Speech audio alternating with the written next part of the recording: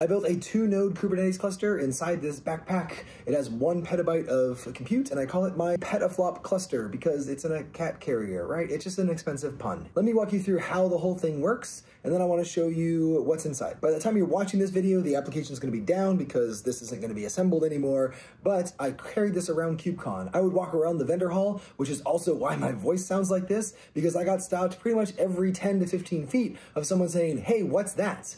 And so I would tell them that on one side, we have a QR code that you can scan that gives you access to the local AI application that's running on this backpack. The application is just a small front end that gives camera access and lets you take a picture. And then when you say stylize that photo, it uploads it through the tethered network onto the front end and then into the DGX Spark. The Spark then does a comfy UI workflow that has an AI model running locally.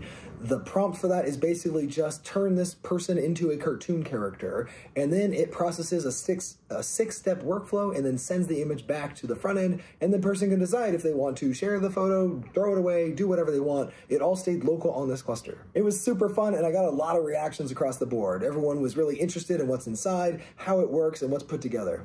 The entire thing weighs about 25 pounds, most of that being the battery, and it lasts about 3 hours on a battery charge, which was pretty great. Whenever I wasn't walking around the venue, I would just bring it back to the Cyder Labs booth, plug it in so we could get power to the battery to start recharging it, and plug in the Spark so that it didn't draw directly from the battery. The front panel of lights on the top here is completely not connected to the cluster. That's just a small LED thing I bought on Amazon. It has a phone app that you can control it with whatever words you want, animations and stuff like that. It was really just a way to attract some people to see what's going on. And on both sides of the bag, I have a fan system that just sucks in air from the outside. The idea was just to get it to pull in as much fresh air as possible. A lot of people asked about this card, thinking, oh, that's a GPU you have hanging on the side. And actually, no, it's just a fan kit that has some blue lights on it. It's something I had in my drawer that I thought, oh, I could just shove that in this little side pocket, which has an opening vent on the side because, again, this is meant to carry a cat or some small animal, so it has a lot of venting in it. And so I try to use that as much as possible, suck in fresh air from the bottom, blow it out the top, either by opening the zipper on the top and leaving that available, or just using the vents over here. And then I also wired some things on the outside, like this light, like this controller for the front LEDs. I could switch what's going on, or I could hold it to turn it off if I didn't want to be distracting if I was in like a talk or something like that. So now let's open it up and I'll show you all the pieces inside. Most of the kit just pops right out. The only things I have to disconnect are the front LED panel and the USB that goes to both of the fans. Each fan has their own USB plug. On the side of the set, I also left the charger for the battery pack just plugged into the front. So it made it really easy just to get this out. Whenever I was next to an outlet, I could go plug it in. And I did that at a couple of different parties and just places that the battery was low that I knew I wanted to show it off, and I could still get a little trickle charge to the battery.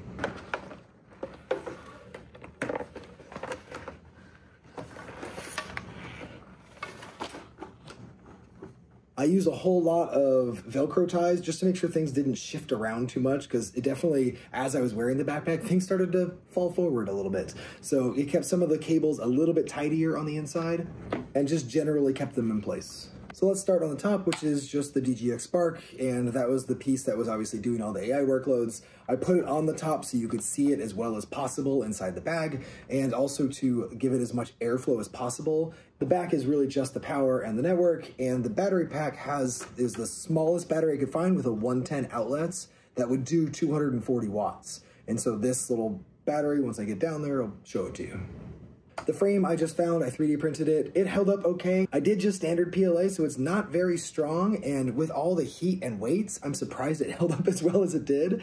I did have an extra frame on the top just in case something happens, and I tried to print a diagonal structure on the back just so that things wouldn't fall out the back, but then also give a little bit of support in the middle here. But the whole thing's not glued together or anything. I just basically set it together and then use Velcro to kind of attach it as much as possible, or attach things to it as I was going. So let's go ahead and take some of these other pieces out.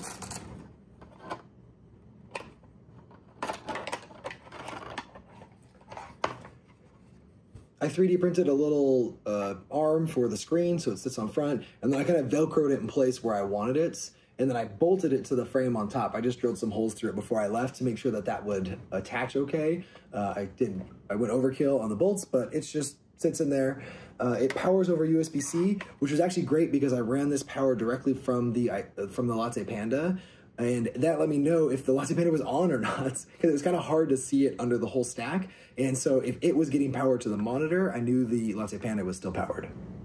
I did a GL iNet, I don't remember what model this is, the AC1300 for the networking internal to the cluster. So all I needed was the 2 nodes, so I just needed 2 network ports. That gave me DHCP to both nodes. I set up static IP addresses just to make sure I can route to them. This one supports tailscale, so I could get to it from, whenever it was online, I could get to it from any device in my tailnet to be able to manage things just in case. I didn't really want to have to plug into it. I did occasionally have to plug into the network port and access it because it wasn't online for whatever reason. And I found that instead of doing the Wi-Fi hotspot for my phone, using the phone tether over USB was a lot more reliable. So that was one change that I did after the first day, that it kept disconnecting whenever my phone Wi-Fi wasn't working well. And so just keeping it plugged in kept my phone charged and also kept the device tethered. The LattePanda was my control plane. It ran the Nginx Ingress controller, and it ran the front end for the application. And it worked absolutely wonderfully, just because not only is it small and quiet here, I do have the active cooler on it, and I have the NVMe expansion card. So I was able to put the container images over here, make sure it was a little bit faster, and I wasn't worried about running out of space on the device. But the real killer was it had the UPS for it. So it had its own battery pack in addition to this.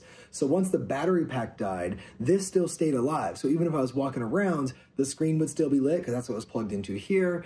And I could still actually talk to the Kubernetes control plane and see what was going on with at least the front end application and Nginx if I needed to.